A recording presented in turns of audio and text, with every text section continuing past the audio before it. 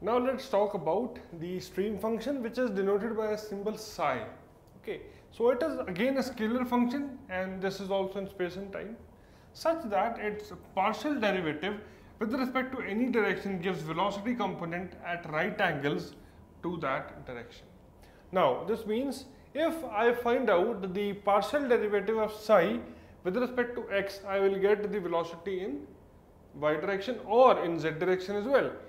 So to eliminate this, confusion whether it is in y direction or whether it is in z direction, this psi is only defined for a two-dimensional flow. Defined for a two-dimensional flow. This means I will only have x and y. So this would be v, and if I find out for y, it will be minus u. Alright.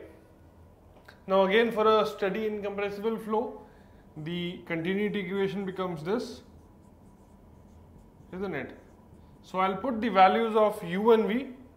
So it will become minus curly by curly x into curly psi upon curly y, plus you will have curly by curly y into, this would be curly psi upon curly x.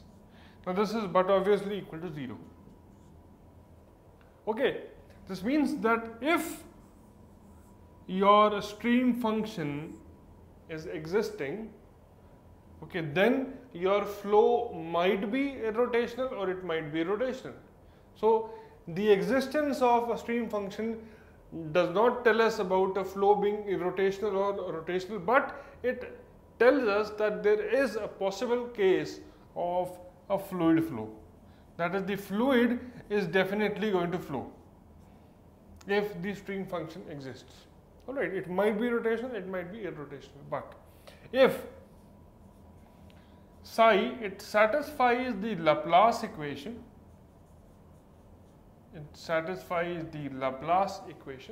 then yes, the flow has got to be irrotational.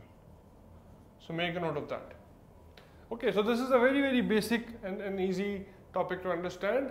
Remember this, that whenever the stream function exists, you cannot tell whether the flow is going to be rotational or irrotational, but you can tell that there will be a definite case of a fluid flow. Then if it is satisfying the Laplace equation, then the flow becomes irrotational. Okay, so I hope you understood this. Now let's move on to the next topic and talk about the equipotential line.